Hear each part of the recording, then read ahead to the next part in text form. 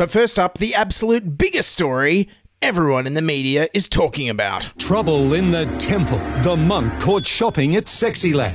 It's a bad man. A current affair tonight. I'm sorry, what? A current affair? Even by your normal standards, which is just chasing dodgy tradies or shoplifters down the street, this is low. Now you're just chasing a shopper. Half of Australia is in lockdown thanks to a botched vaccine rollout and a botched light lockdown, and you're like, you know who the real enemy is that all of Australia should be focused on? That Buddhist monk who went shopping at Sexyland. What's next? A nun who went to Bunnings? A pope getting a latte? Lift your game, a current affair. Of course, the real big news story this week was the sluggish start to Australia's vaccine rollout could have been avoided after shock emails suggested the federal government delayed key meetings with Pfizer. Pfizer invited Health Minister Greg Hunt to discuss its vaccine with senior global executives. The invitation was declined. To be fair, Greg Hunt isn't well known for being very good with technology. The Twitter account of Health Minister Greg Hunt liked a pornographic tweet just after 5 o'clock this morning. So Health Minister Greg Hunt took his time getting back to a multinational drug company that was offering us gobs of life-saving vaccines. So what? Probably didn't slow things down that much, right? Australia eventually signed a deal in November, 4 months after Pfizer's first contact. Oh, 4 months, you know, exactly the same amount of time as Sydney's lockdown is projected to go for. I think I'll go check my spam folder, make sure I haven't missed any important emails. But don't worry, Scott Morrison assures us that he did everything he could to get more vaccines earlier. The Prime Minister was pressed about what efforts he went to get more vaccines. Oh, every effort that we could. When asked what efforts were taken... No, I've answered the question. Well, I'm certainly convinced. Good job, everyone, and happy 12th week of lockdown to you, Prime Minister. Of course, you can trust Scott Morrison on vaccines. He knows the names of all of them. Do we have enough of the Pfizer to go around?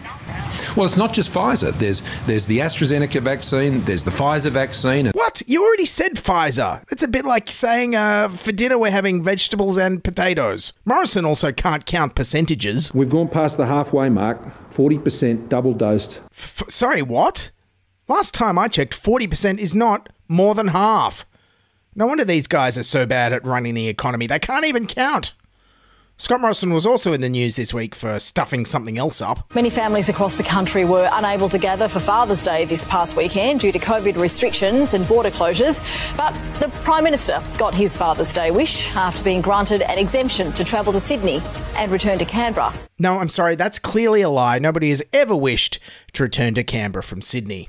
Some news reporters just use the Father's Day story as an excuse to brag about their own Father's Day presents, like Peter Van Onselen from 10 News. The Prime Minister returned here to Kirribilli House, just in time for Father's Day on Sunday, a chance to see his daughters, who he hadn't seen for weeks, and perhaps also pick up a Father's Day present from them, like this tie my daughters bought me a couple of years ago. Oh, bloody good on you, mate. You got a tie, did you? For Father's Day. Good thing Peter Van Onselen wasn't around to report on the Christmas Day cyclone that flattened Darwin in 1974. He probably would have just used it as an excuse to show off his brand new cufflinks he got.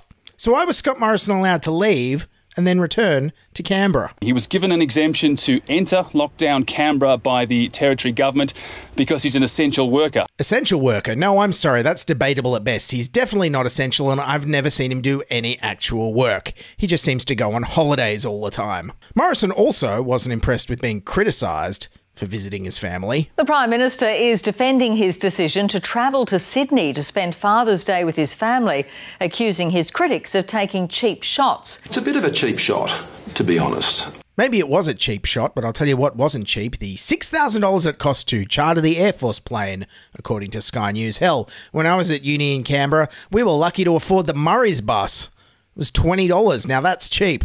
Anyways, the Australian public wasn't impressed either. Reunited with his family for Father's Day, the Prime Minister fails the pub test over a trip to Sydney. But what we're talking about here, Rob, is it's failed the pub test, this one, hasn't it? I'm sorry, pub test? There's no pubs anymore. All the pubs are closed. We can't call it a pub test. At best, it's the, awkward Friday night Zoom drinks test or the pouring a beer into your keep cup and going for a walk around the neighbourhood all alone test is what I've heard people are doing.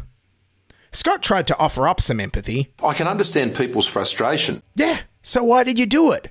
Clearly he thinks the phrase leading by example only applies to, like, Barnaby Joyce when he's left in charge. And yes, acting Prime Minister Barnaby Joyce is a thing again. We're going to have to get used to it. Scott Morrison's the kind of a guy that if you were lost together in the middle of the desert, he'd drink the last drop of water from the bottle and say, I understand you must be thirsty. Anyways, on to Victorian politics now. 3 years after losing in an election landslide, Matthew Guy is back in charge of the Liberal Party. Well, it took less than 10 minutes for the Liberal Party to dump its leader of 3 years and go back to the man who lost the last election. Yes, and nothing says we're the winning team like backing the loser once more. And Matthew Guy sure sounds ready to lose again. Do you really reckon you can win? Yep, absolutely. Matthew Guy wouldn't say why he was the better person to face up to Daniel Andrews. And you can do the character assessment. All right then, you seem boring. Yes, no doubt Matthew Guy's election slogan will be vote for me. I'm different to Dan Andrews. Not sure how, not sure if I'm better, but you know, I'm physically a different person to Daniel Andrews. Vote one Matthew Guy. Mr. Guy, yes, that's his name actually, had his reasons for wanting the leadership though. Matthew Guy says he wouldn't have rolled Michael O'Brien had the COVID crisis not persisted into this year. Sorry, what? Yes, the reason I'm the perfect opposition leader is, COVID. Sorry, no questions. They also announced the new deputy leader. With Matthew Guy elected unopposed, David Southwick voted in as his deputy. Yes, gotta love the Liberal Party. The leadership battles are always between straight white married middle-aged white men. I said white twice because they're very white. They got rid of the most multicultural candidate on offer there as well. Michael O'Brien was at least born in Dublin, Ireland. That's pretty multicultural for the Liberal Party. And also, what is it with these Victorian politician names? Up north, we have Berejiklians and Palaszczys, and in supposedly cosmopolitan, multicultural Melbourne, all their politicians are white Anglo-Saxon men with completely interchangeable first names and surnames like Matthew Guy and Daniel Andrews. At this rate, the next Victorian Premier will probably be someone named Craig David or Paul Kelly or James.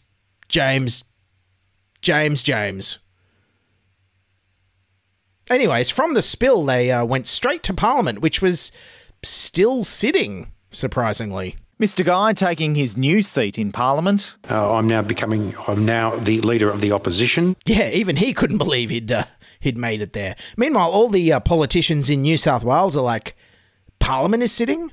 Parliament doesn't sit in a COVID outbreak. That means government could be held to account.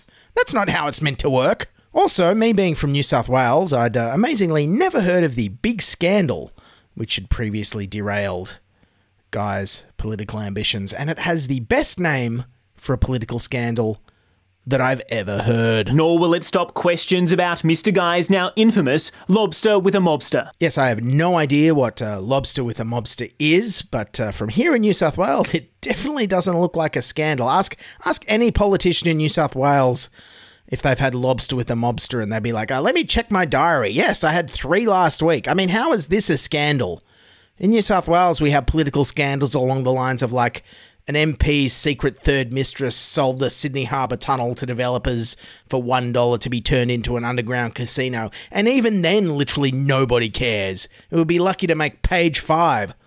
Lobster with a mobster. Get some real corruption, Victoria, and get back to me. Now, on to lost child news. 3-year-old Anthony AJ Elfalak, missing in bushland in the New South Wales Hunter region since Friday, is tonight back in his parents' arms. Yes, the little child lost in bushland has been found, but it's not all good news. And in developing news tonight, New South Wales Health has advised people who are involved in the search for missing toddler AJ Elfalak to get a COVID test and isolate. Authorities say there were people from LGAs of concern and fears there could also be exposure at a nearby monastery. Exposure at a monastery? Well, to me that sounds like it could be the fault of... The monk caught shopping at Sexyland. It's a bad man.